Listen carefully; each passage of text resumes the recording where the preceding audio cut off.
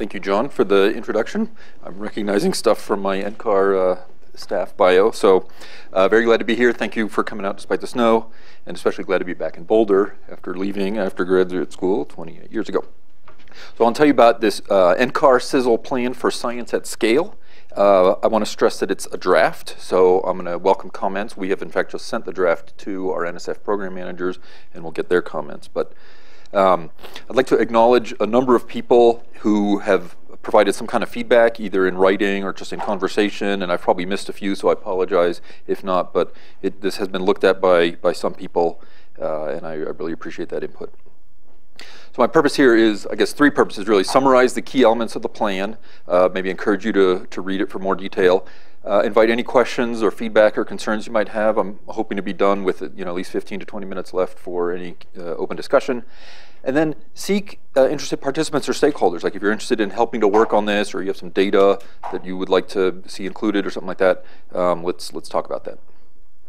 So science at scale, what do I mean here? And this definition is in the document, and I kind of invented it, this wording. But the ability to perform scientific analysis on big data without being constrained by storage capacity, processing power, network bandwidth, unfamiliar data formats, or insufficient software tools.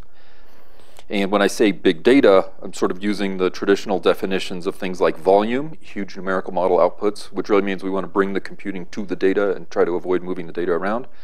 Variety, large numbers of disparate data sets from multiple sources. And velocity, like if we want to do rapid processing of observational data streams or model outputs as they're being generated. So with some definitions out of the way, we already have a really good capacity to handle data at the NCAR Wyoming Supercomputer Center. You might have seen this canonical diagram before. I tweaked a little bit of the text on it, but we've got Cheyenne, we've got Casper, we've got Glade, Campaign Store, HPSS, these science gateways, Globus, Grid FTP. People can log in remotely, they can download data. That's all really great. And if you sort of take out a couple elements and sort of boil it down to maybe the two primary analysis things, right? We've got the Casper DAV cluster and Glade, and then of course some data on tape. And this is great. I mean, we have compute and storage co-located, so that's exactly what you want. You don't really have to move the data around. The network is fast. The CPU is very fast. You can run your own custom analysis code, Fortran, whatever you want. You got access to IDL, MATLAB, Vapor, NCL, and all that on Casper. So that's really good. We can do a lot with that. But I think there are some challenges. People need to write a lot of custom code to import individual data sets, get the specific files, maybe convert formats, units, names of variables, whatever. There are definitely some analysis functions, but I think there's not a lot of pre-built analysis tools that kind of easily do something for you that is routine. People are sort of, I suspect, rewriting similar kinds of code to do similar analyses. You might have to submit your job to a queue and wait for it to be done. Glade is great, it's very fast, but it's also pricey, and it's probably faster than needed for certain types of analyses. After the model run, you just want to look at the data. You don't necessarily need all of that performance. The data's in a file system, so people just kind of put data in whatever directories they want, and now you got to sort of rummage around and get to the data. There could be multiple copies of the same data. So several people want to look at something, they read it off tape, they copied it on Glade. Now we've got 2, 3, 4, 5 copies of the same files sitting on Glade. I believe that's something that happens. And then of course you got quotas. Your data might get purged after a time. You got to keep on top of that. And then if you do want to get it off tape, you got to wait for a bit. Tape retrieval delay. And if you are not from NCAR or you don't have an NSF grant, you can't actually use this, right? You can't remote log in and use our stuff unless you have got the special permission. So you've got to download the data instead, but then you need enough network and bandwidth and enough place to store it at your location. So those are some challenges in the data analysis realm.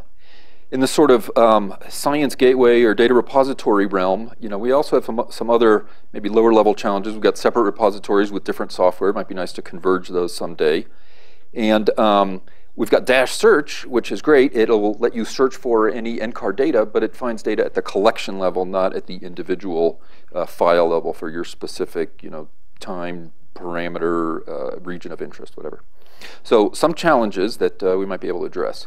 And I think we have an opportunity now to address some of those challenges and even a mandate as requested by NSF. So we're trying to address that with this plan for science at scale, which was under development at the request of the CISL director, my boss, thank you, Anka, and our NSF program managers. So it's currently a draft, as I've said, version 0.4.7, thanks again to people who commented. And what this plan does is propose some enhancements to CISL infrastructure and activities in support of science by NCAR and external communities. And there's also stuff in the plan about just continuing and improving the stuff we're already doing in the data management activities, especially in my division, the Information Systems Division. So what's in the plan? Well, this is what's not in the plan. It's not about the Earth on fire floating next to a laptop in a hyperspace tunnel full of numbers. And I put this, I thought it was humorous because this is titled Conceptual Design Using Cloud Computing to Process Near Real-Time Streaming Data, which illustrated a solicitation, an NSF Internet 2 solicitation on exploring clouds for acceleration of science. So very fanciful, but not very descriptive of what is actually, we need to actually do, so we need a more actionable concept. So I'm not a graphic artist. My initial high-level diagram is much more crude, but here it is. Imagine you have NCAR or NSF-funded users. They can connect to NCAR. They can use some nice analysis tools, which we've deployed. They compute on our computing infrastructure, and they're able to look at some analysis-ready data. And I'll say a little bit later what I mean by analysis-ready. And then some of that data we maybe copy to the public cloud. And I say some because it costs money to put data in the cloud, so we might not be able to put all of our data there, right? But at least some key high-value, high-interest data sets in the cloud, where you can use all the cloud computing resources, and ideally, the same kind of suite of analysis tools if you're from the outside, public, industry, international, whatever. So that's the very high-level concept, and now I want to kind of drill into that a little bit. The document itself is written kind of like a project plan or a strategic plan. There's a vision statement, and then there's several goals that need to be met to attain that vision, and then each goal has several objectives, and then each objective has a bunch of tasks, and those tasks are actually now moved to a separate document, more like a Gantt chart or something like that, work breakdown structure, and needs actually a lot of fleshing out in terms of dates and costs and specific tasks. But anyways, we're working on that.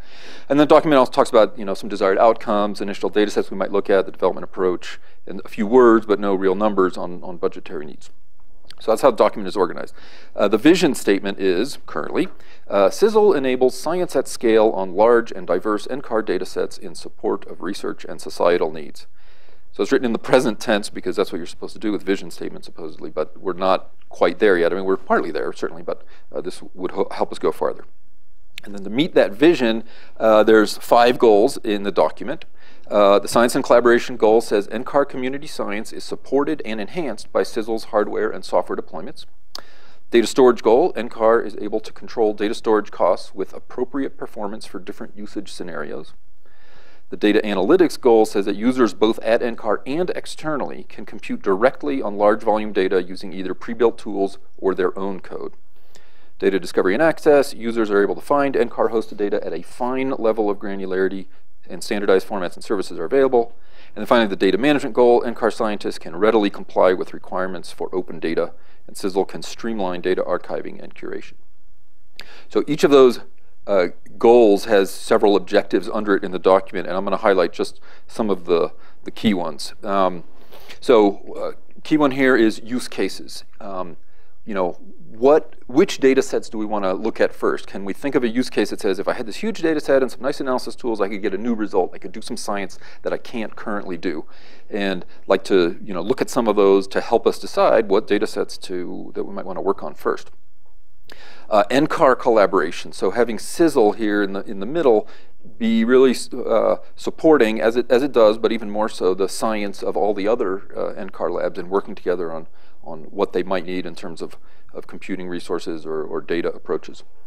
And then external partnerships, both for potential users of data, represented here by the little local government building and the world, and people with ties on and stuff like that, and other scientists, people who might want to use the data. What are their use cases? What would they like to do that they can't do now with our data?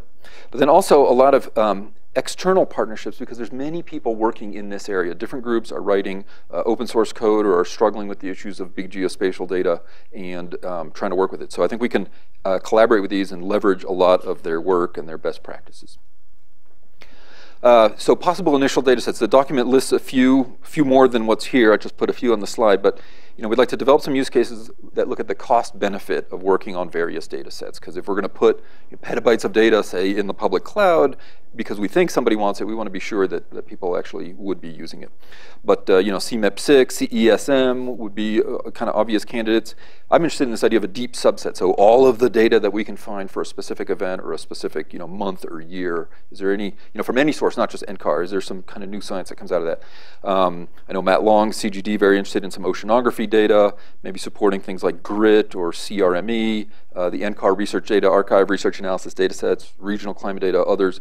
So there's a bunch of stuff we could do. It'd be great to have like one data set at least per NCAR lab that was in a sort of initial round of stuff that we worked on. And I'd love input on potential other initial data sets. Okay, the data storage goal, key objectives. So one is the idea of purchasing and installing locally an object store, which is a different type of storage that we currently use. And if we want to get into some detail, I have a sort of backup slide that we can look at. But this could be an adjunct or even a replacement for campaign storage someday. I think we should really look at that.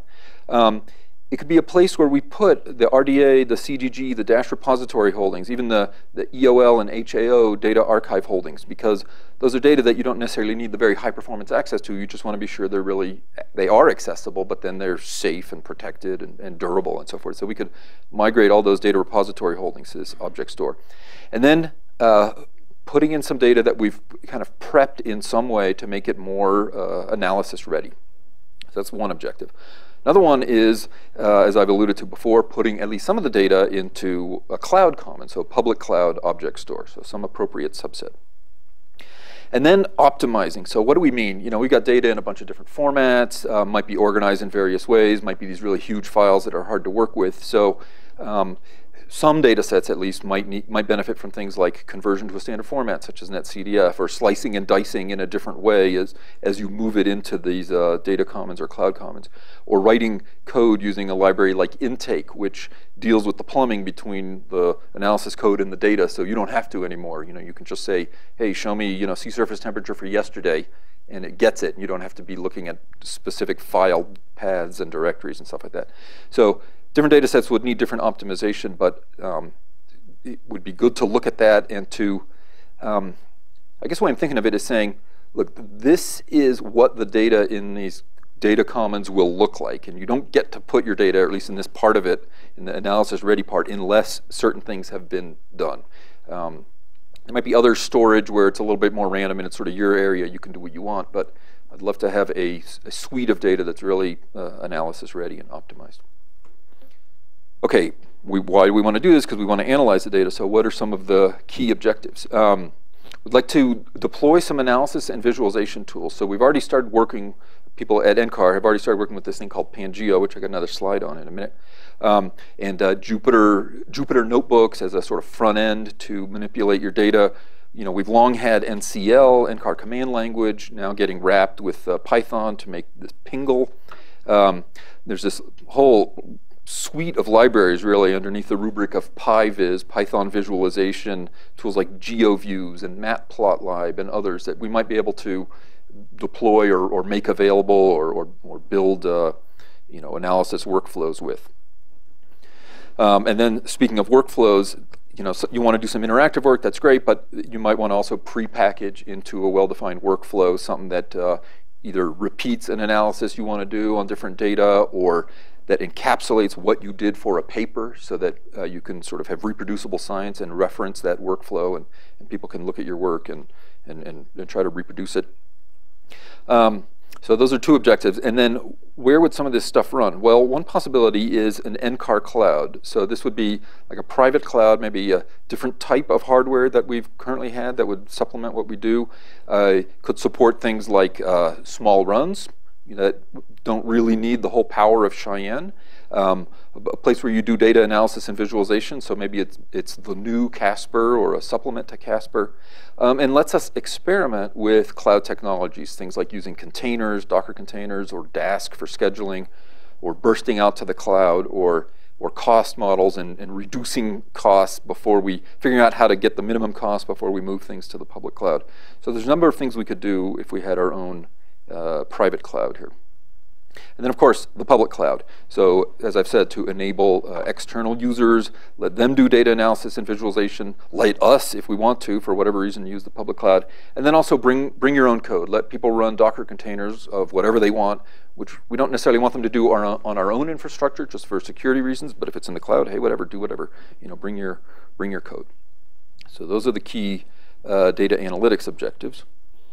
And I feel like I'm going faster than in my dry run, so we'll have plenty of time for questions. So Pangeo, I want to show a slide about that in case you haven't heard about it.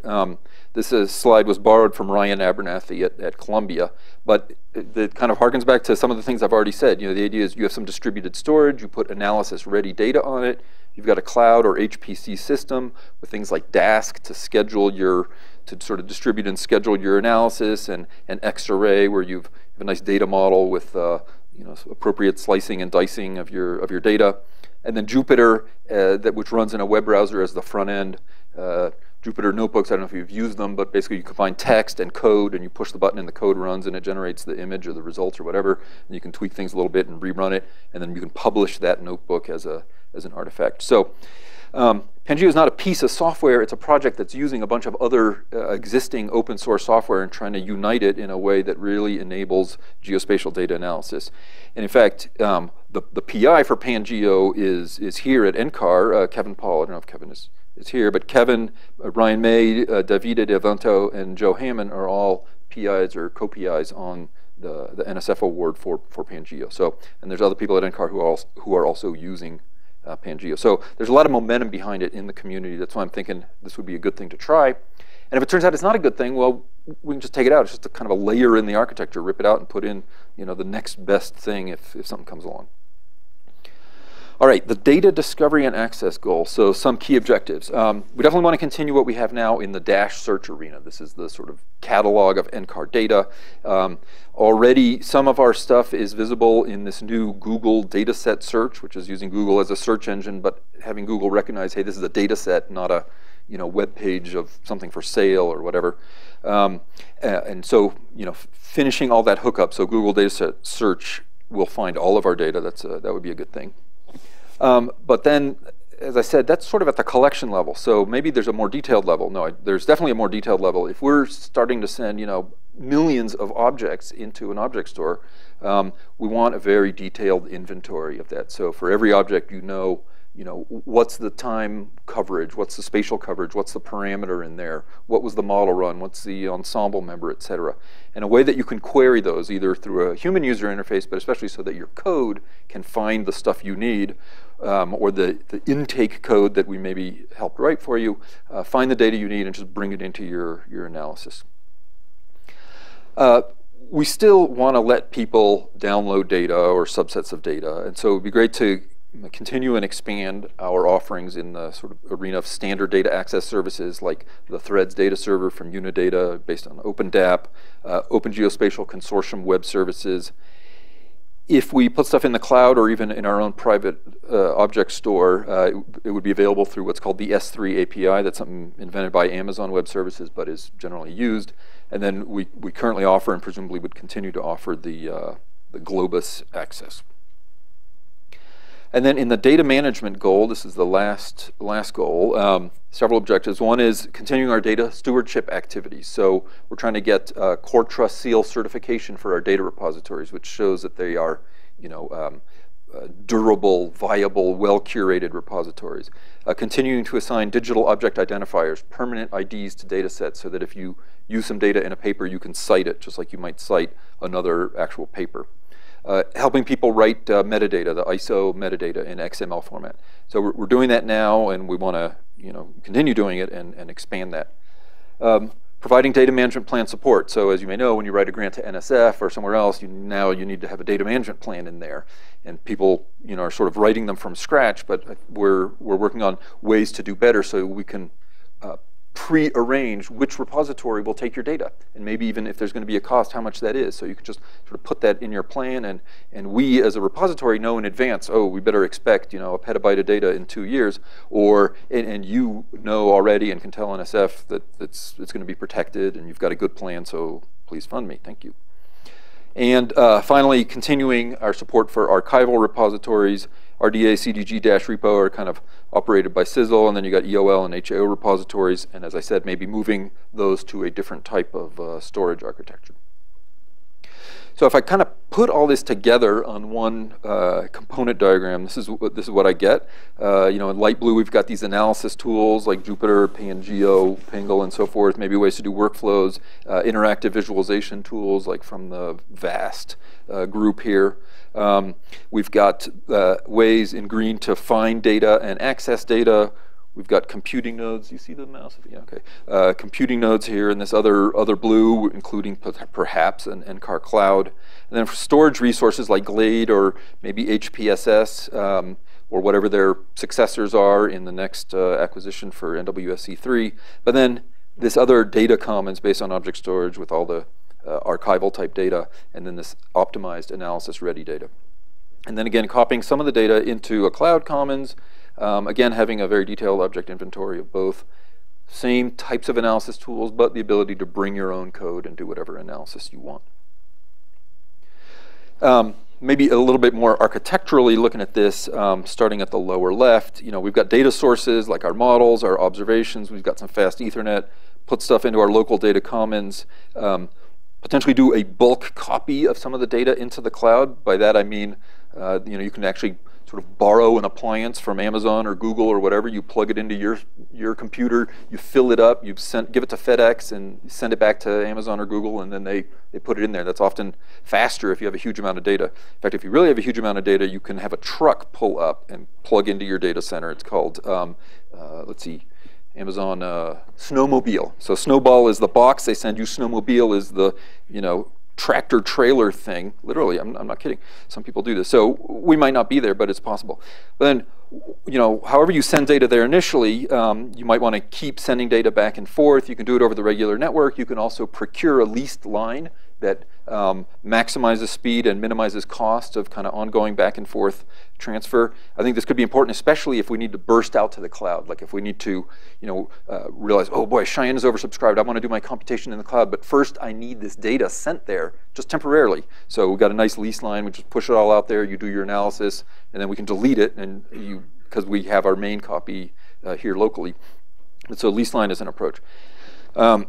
This inventory database that really knows it has been sent here, some way to search and query it. The S3 API is what you'd use for access.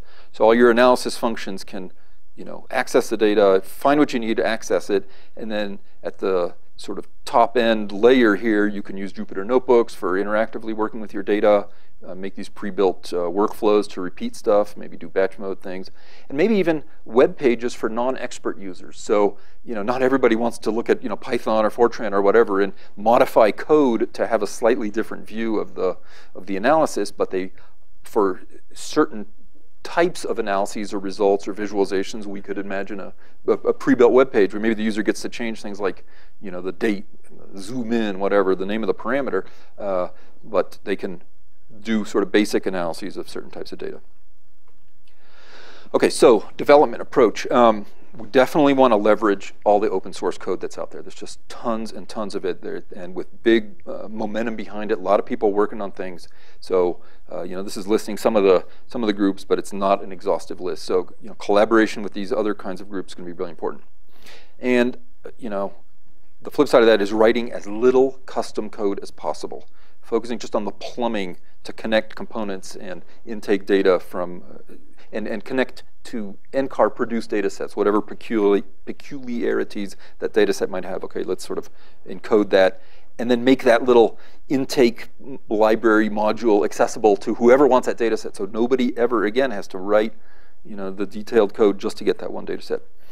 So, personally, I'd want to scrutinize any attempt to write something from scratch, have as a sort of performance metric, amount of stuff you did divided by the number of lines of code you wrote to do that, right? So the more lines, the lower the metric is. I don't quite know how to quantize that, but conceptually. And then when we do write code, because admittedly some stuff we are going to have to do, not everybody has done everything, we need to contribute it back to the community, back to these groups in that top bullet there. We have NCAR GitHub repositories, so let's keep putting code there and building the community of software. Schedule and funding, the specific schedule and funding not defined yet, but definitely from the scheduling point of view, we want to start small now in 2019 and just evolve over time based on available time, interest, resources, funding, etc. But essentially have an incremental path forward from our current architecture. Start small and add to that. Doing everything in this plan would certainly require additional funding, and more than we have currently identified. But NSF has asked us for some shovel-ready, quote-unquote, elements for new funding. So we tell them, oh, if only we had this much, these many hundreds of Ks or whatever, then we could do this thing that we can't otherwise do. So some of the objectives will include a cost estimation task to kind of nail down a little bit what the needed resources are. And maybe we'll write proposals, but we might have other ways of getting funding either from NSF or maybe elsewhere, I'm not sure.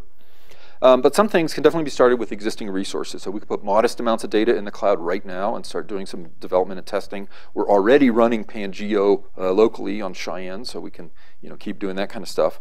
And in fact, we've been approached by both Amazon Web Services and Google Cloud Platform to host some of our data for free. Data that they think will be of interest to others as well, and they'd say they'd host the data for free, and they're hoping that people would pay for compute time, external people would pay for compute time to actually analyze the data. So both of those groups we want to talk to both of those groups more. So desired outcomes. It would be great to have actual new scientific discoveries, right? That would be sort of the holy grail of this, and that would be great. I don't know if we'll get there. I think certainly some of these other objectives, like increased use of NCAR data for various purposes, definitely possible. Increased citation of NCAR data, like formal citation in papers and recognition of our data as a national asset could happen. NCAR is to some extent an institution that turns NSF money into data, and those data are really important and can be recognized as a national asset if they are broadly accessible. Certainly improved capability to analyze big data. I mean, that's kind of one of the main points here. Ideally, a reduction in the cost or maintenance cost of our data systems through different types of storage technology. How about employee recognition for good data management? So if you write a paper, that looks good, end of year review. Oh, you wrote a paper, good. What if you published a data set? What if you made a nice data set, well curated, well documented, made that available to the community, gave it a digital object identifier? You should get recognized for that in your performance review at the end of year. It's very important. Improved consistency in data-related proposals to NSF. So if there's sort of an infrastructure of data-related stuff that any NCAR proposal can rely on, it doesn't have to include new tasks, new budget items, new hardware purchases, whatever, in individual proposals, that's good for consistency, and I think it would make NSF happy.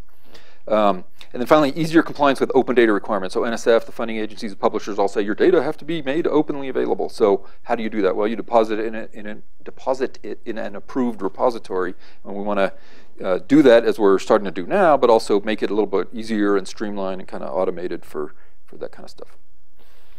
So this is the last official slide, 10:30. Okay, shaved a few minutes. Now we can have some discussion. I said I wanted to do three things. Summarize the key elements of the plan, which I've done. You can get to it at this URL on NCAR Google Drive. I shortened it up for your convenience there.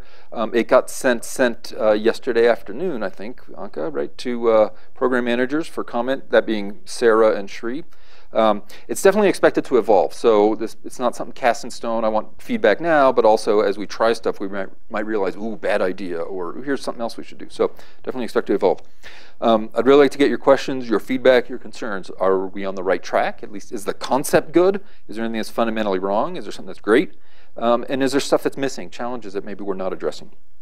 And then finally, love to get interested participants and stakeholders, like people who are interested in using cloud computing, people who want to test something we did, who have data sets they'd like us to include with some specific requirements. So we definitely have some time for questions now, but if you want to kind of set up a time to talk with me at some later time, that's my contact info, and thank you very much for your attention.